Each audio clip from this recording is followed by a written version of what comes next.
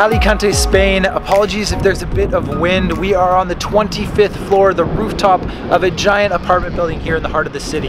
Yeah, it is a perfect spot for sunset photography though. But I want to begin by explaining why I haven't been here on YouTube for the last couple days. I have been trying to wrap the content from a travel videography assignment in Austria with a couple of my partners here in Europe, and that content is almost complete, including a behind the scenes video that I was planning to release on the channel. However, the client would like their completed content first, which totally makes sense, but it is something to look forward to. I've got the behind the scenes ready to go, ready to be published, so I'm looking forward to getting that to you very soon. Exactly, and that's just the way it is sometimes, so that's fine. Right now, however, we are here in Alicante and getting caught up on work, which is great.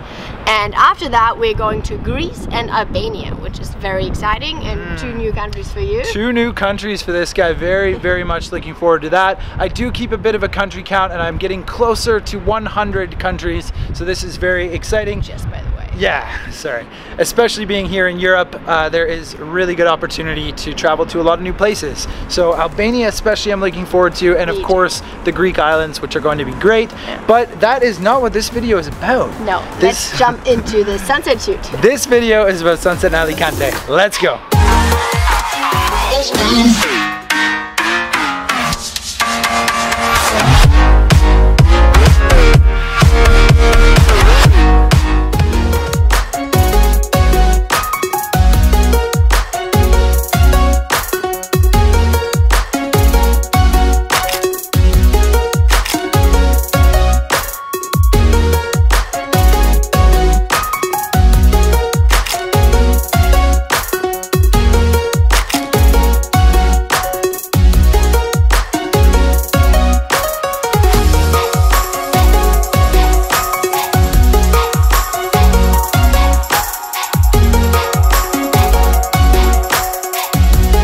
I know it is a little unconventional be just shooting straight at the sun. Got the 5D Mark III there looking right directly at it to get a time lapse of the sun dropping down behind this peak. And that's the idea. I mean, why not be creative? I know that it isn't necessarily perfect, but then again, I am not a professionally trained photographer. I just like to kind of do trial and error and figure out what works for me. So I hope you like the time lapse and have enjoyed part of this video. And now it is time to go, go, go, because the sun is going down and we do not have a lot of time to get the shot.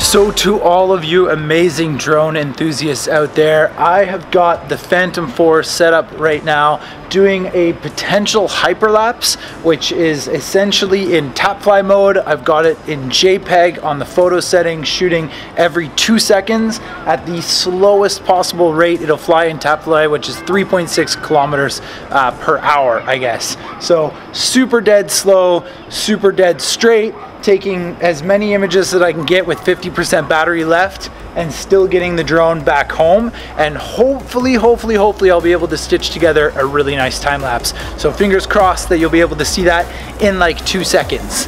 1, 2.